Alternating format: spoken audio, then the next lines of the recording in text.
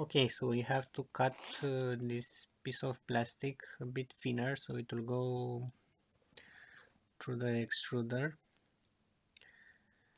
Actually, I will show you first time the wrong way to do it. See, this is a bit too thick, and I'll show you what is gonna happen.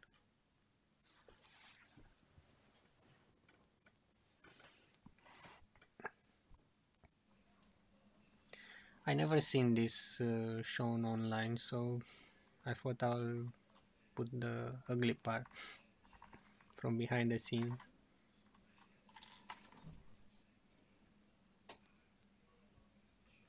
See, because it's too thick, it will not go through the nozzle. It just crumples there. See? Okay, so I'm gonna cut this part. Now I'm gonna cut it really thin.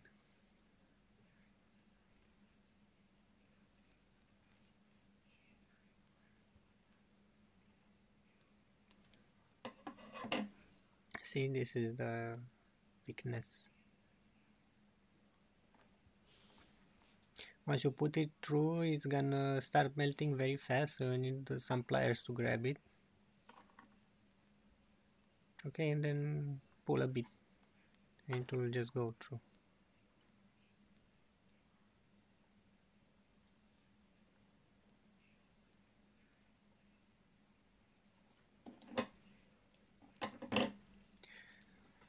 Okay, now I'm gonna put it through this. It's just a piece of plastic with 3 holes.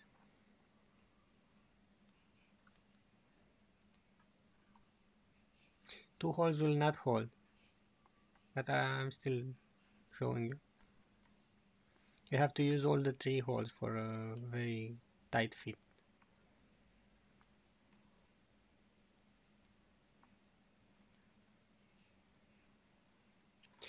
Once I managed to make it stick even through 2 holes, but I recommend going through the 3. That's what I'm using it now.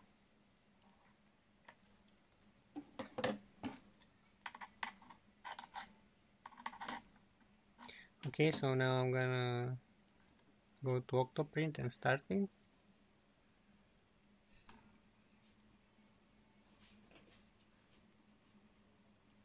And wait for it.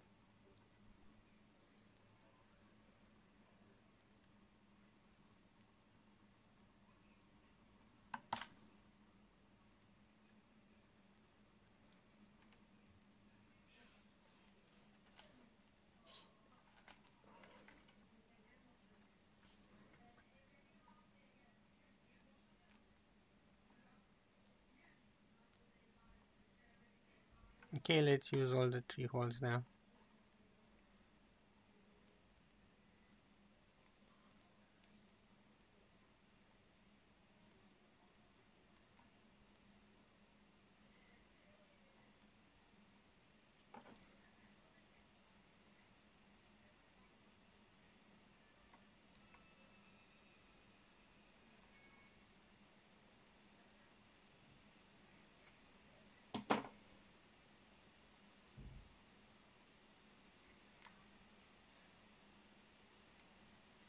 Yeah, I make one with 4 holes, so it's easier to put through.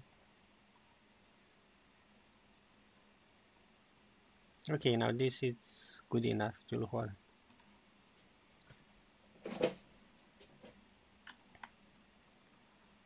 Let's tighten up this a bit. I think it's better if I would use, I made an upgrade since I made a video, and I put a screw with a nut. Holds much better and doesn't unscrew.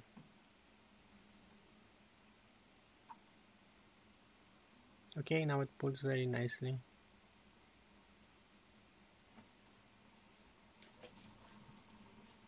I just keep the rest of the plastic on the floor.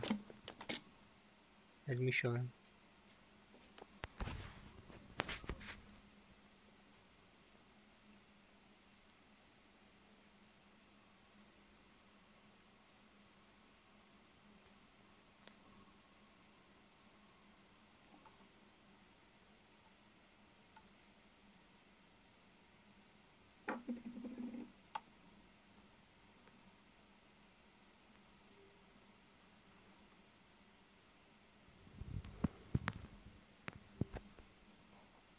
Yes, this one is really a game changer.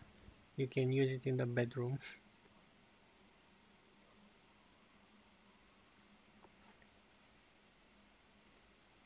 It works just fine like this. It just pulls up as it feeds through.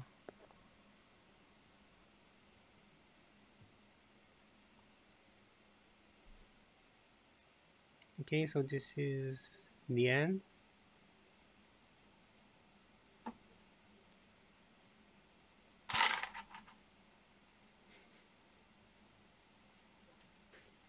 Okay, all the filament went through. Let's stop the machine.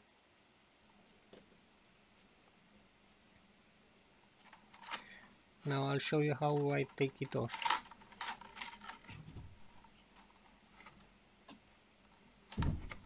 Just remove the nut.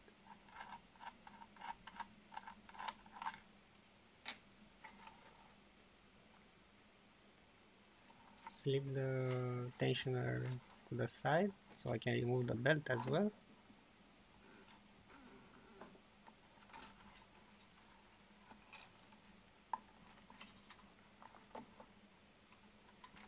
Okay, so now the drum is free.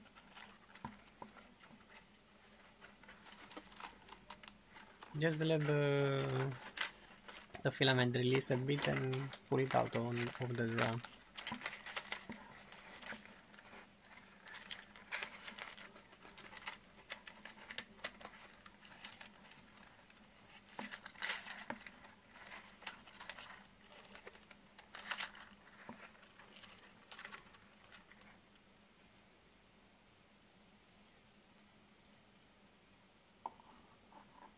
Okay, put it back and ready for another one.